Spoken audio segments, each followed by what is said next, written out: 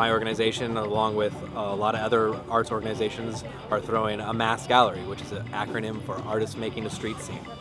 And so this is a free event. It's designed to just bring arts community together to share resources. There is a creative scene in Santa Barbara that is smart and not just destructive. But we're all permitted. Everything is designed to help the community. So it's a great thing. I'm Hydra. I'm from No Artificial Flavors. We're a community-based organization that pretty much want to bring in artists from all different realms, all different backgrounds, to have somewhere where they can show. A lot of galleries and stuff are very picky when it comes to the art that's put on the walls. We want to give everyone the opportunity to come and show.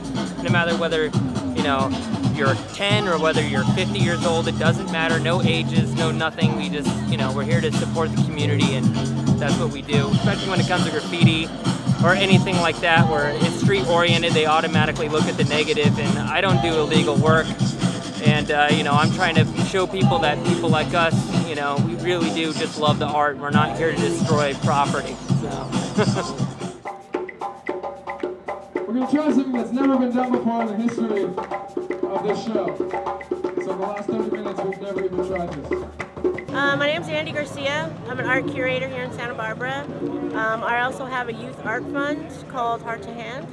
And my idea this time was to really incorporate the kids. I've been meeting with La Cuesta High School kids, and their principal asked them if they'd be interested in really kind of evolving and really showing the community and being a part of the community. I gathered up some of my artists from San Francisco, Ventura, Santa Barbara. I said, hey, I got some kids, let's work together and let's have a good dialogue. This event in particular, we got donations of water and brushes, and it really brought everybody together. It's one of those things, well, if you build it, they will come, and it's true. If you just kind of plant an idea and you give people the opportunity to grow and share, they'll do it. And what better way to do it than art? It was great because we used recycled paint that we picked up from the hazardous waste, and they were glad for us to pick it up. So all this is like reused and recycled paint.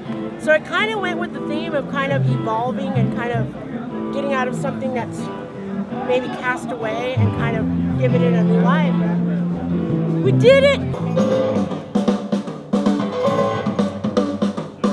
All of the bands right now are playing for free. Everybody's bringing their own equipment. We have our sponsors because we really wanted to make it sure it was a free event, and so that anybody can experience it, anybody can have fun. I have a feeling it's definitely going to be annual because it had such a great response from the people, and it's all meant around bringing the community together and then celebrating the art scene.